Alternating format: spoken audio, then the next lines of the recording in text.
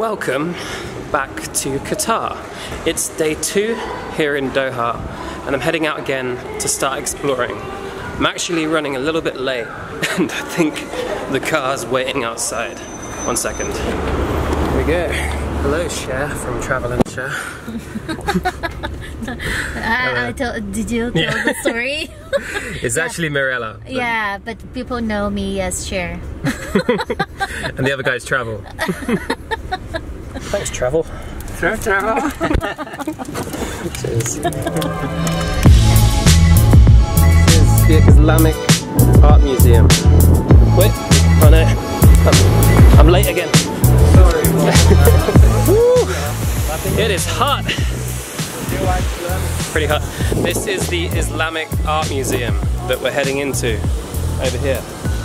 The MIA, the Museum of Islamic Arts. The Art Islamic Museum, AIM. That way.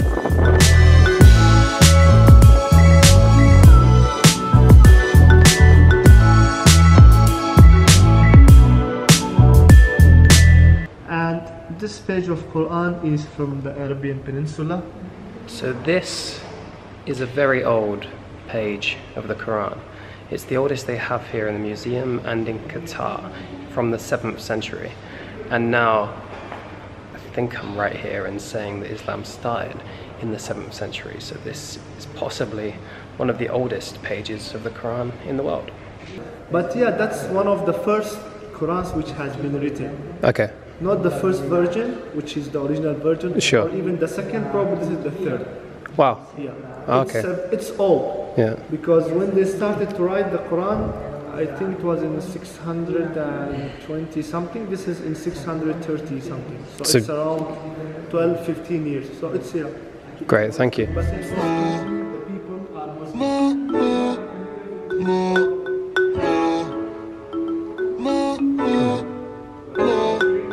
Check it out.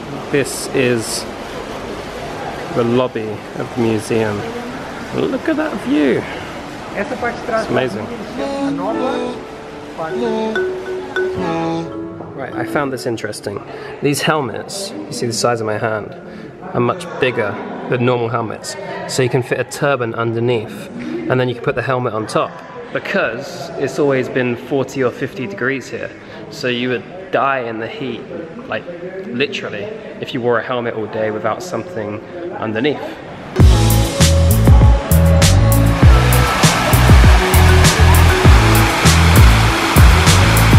Just outside the museum, there is a view of the whole of Doha. Check it out. Here it is.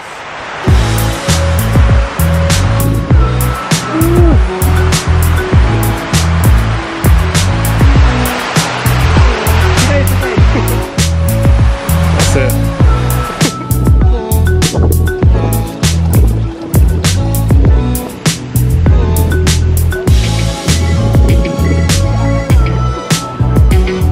This is us.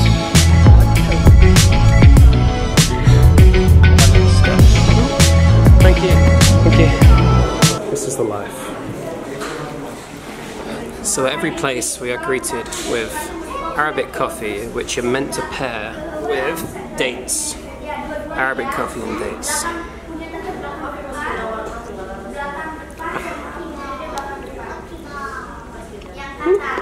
It's good.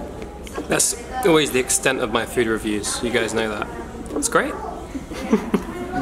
We're now heading to a place called Banana Island, which, whoa, look at that. Steamed up. That's as soon as you walk out into the heat. Now I'm gone. Ah!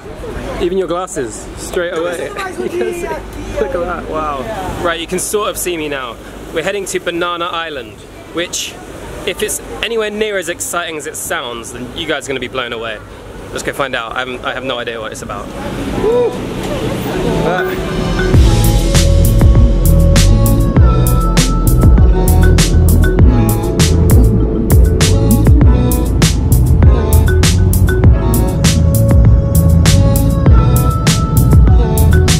Welcome to Banana Island. Hello. Ah, what do I do? Okay, no? Okay, thanks. There we go. The welcoming party.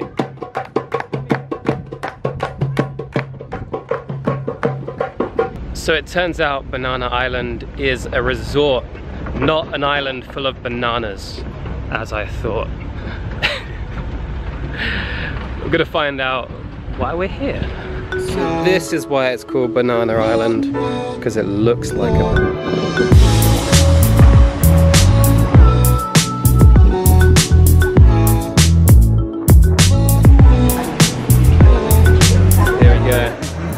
Here's the starter.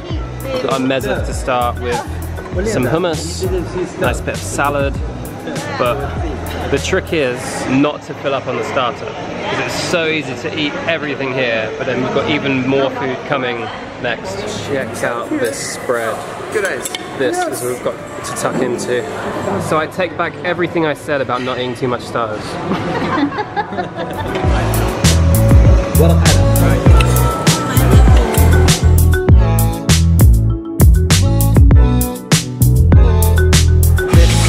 Is also a drink you find everywhere here. It's mint and lemon, and just like everything I review, it's good. My man. Look at that. So, this is yours, I think. Thank you very much. I'll wait for mine. This is the Qatar barbecue. Thank you. Bye. Back on the boat. Check it out, we just got some sweet Banana Island swag. So, I have this. And one sec, you're gonna love it. It's a US banana, USB in the shape of banana.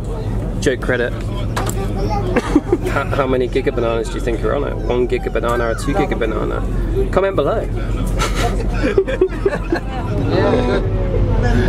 Thank you.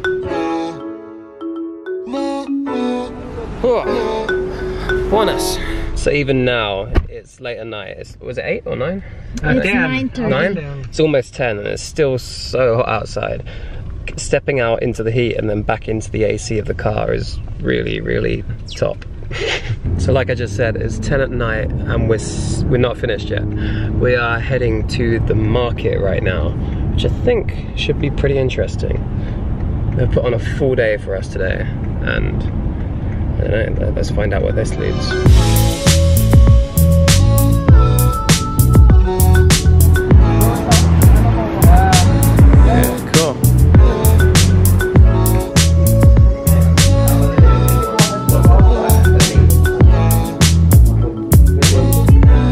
Our last stop on the way back, we've come to Souk Waqif, one of the souks here, and we've just dropped into a falcon shop.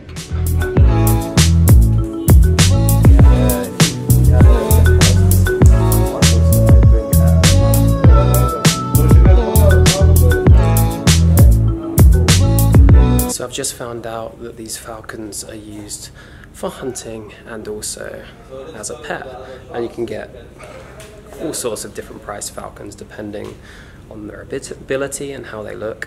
Some of them have masks over their faces to stop them from hurting themselves, and some of them don't. The main reason is because they might get scared, but then they're tied up and they could break a wing or something, or also make a lot of noise. We're leaving now. Okay, we're leaving now.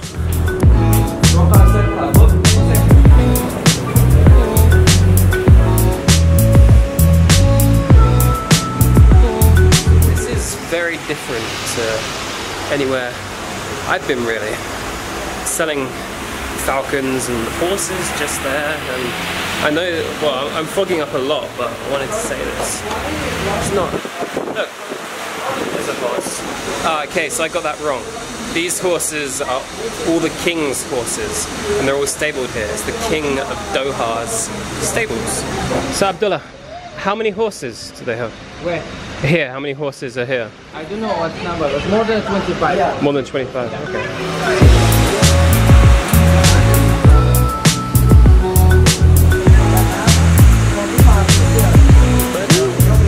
Blah, blah, blah, blah. Yo, you slobber on me. Blah, blah, blah, blah, blah, blah, blah, blah, blah, blah. Blah, blah, blah, blah, blah, blah, blah, blah, blah.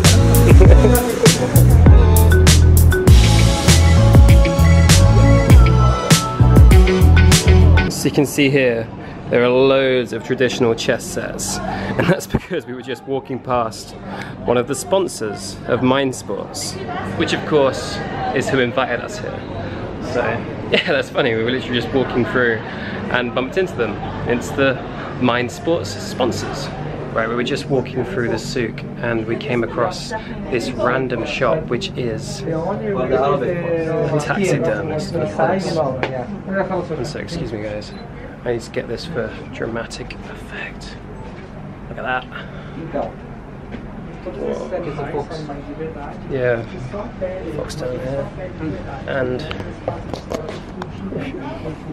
one sec, sorry mate. This is all real fish real. Yeah. Yeah, you cut it open and So we've just walked into an al-majlis, which is a, I don't know if I'm saying that right, I'm trying to in Arabic, but it means a sitting room where people can come, sit, relax, drink tea and coffee, and also play Dana in this one, which is like a version of checkers. And it also ties in nicely to the MINDSPORTS theme, because you can play that there as well. Are at the MINDSPORTS yet? Not yet. Hopefully next year. Yeah. Gambia president? Yeah. Okay. Did he win? Or? He has won. Ah, okay. But you know, he lose. Ah, really, as well? Yes. Yeah. So people also come here to learn, and all of these books are free, including both the Quran and a book about the message of Jesus Christ. Thank you. Thank you very much. Nice to meet you. You too. So one thing I've just been told about the souks here is that everyone pretty much leaves their stuff outside, even when it's closed, and it's closing up now. That's because there's no real theft here, it's a safe area. I was also just told that if anyone was poor and needed food and didn't have the money to come and buy it, if they went to pretty much any one of these shops or market stalls and said, I'm hungry, I need food, then the owner would most likely feed them for free. Honestly, the whole of today has been really interesting. Being here in Doha and getting to experience all of this and learning what I've learned today and getting to share that with you is really what all of this is about. And it's really what's great about YouTube, I think, because I can show you this and you can make up your own minds about anything you see. And maybe you can't travel here, maybe you won't travel to Doha, but maybe it'll inspire you to as well, and you get to see that through the power of YouTube. Yeah, really interesting day. And I'm gonna leave it there because we're about to head back to the hotel and it's late already. But we've got another day tomorrow, so check back for that. For now, I'll just say again, thank you for watching, and this is my life.